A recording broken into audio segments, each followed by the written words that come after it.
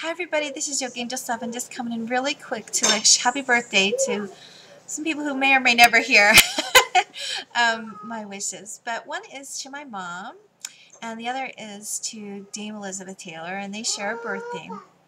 Now, my mom's name is Francine, but that's just in English. We don't really even call her that. We usually call her Fruma, which means kind of like religious woman, I guess you could say. And she really is in so many ways, but more in a spiritual sense because, I mean, like, even if you just ask her how she's doing for the day or how are you or whatever, she always says, Baruch Hashem, better and better, which is kind of like blessings from God or praise God, that she's better and better every day. Growing up as a kid, you know, I didn't really understand what that meant, but now I think I really understand what that means, and it's like a prayer to hear it every time, and yet it still surprises me every time, and you'd think I would have gotten used to it or whatever, but it still always makes me smile and warms my heart.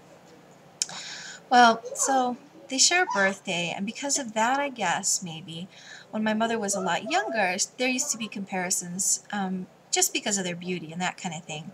And I don't know if it was just the hair or whatever, but she used to dress up and actually like pull it off at parties or whatever sometimes, that people would think that she was, just for a minute even sometimes. She said it was kind of funny. And I have a picture of my mom on her wedding day actually, and her hair's all up kind of in that same bouffant style. And so I'm just going to give you a little picture of my mom on her wedding day.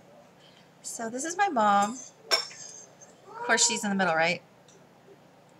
And my cousin's right underneath her, and I guess she served as the flower girl, and then there's grandmas on either side. So yeah, who doesn't love old pictures? Anyways, so Dame Elizabeth could probably use a prayer too. She's still in the hospital with her heart. And it's kind of interesting to me that it is her heart, because that's always the part of her that I always thought was the most beautiful, particularly with her charity work and the way in which she treats other people. I don't know why people always wanted to concentrate on her marriages, because the way in which she treated so many disenfranchised and very ill people when people wouldn't even touch them or talk about, you know, things like AIDS at all. She was really a visionary of, you know, how to care for people and truly love them. So I hope everybody has a wonderful birthday if it's your birthday. And I still have a Yamiga gifts for people to share if you want them. I also have an Yamiha card. If you private message me, I'd like to send to you.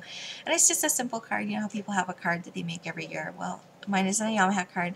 And it's just a couple pictures of the baby. But if you want one, I'd be happy to send it to you. And yeah, so hope to talk with you later. Thanks. Take care. Great blessings. Bye.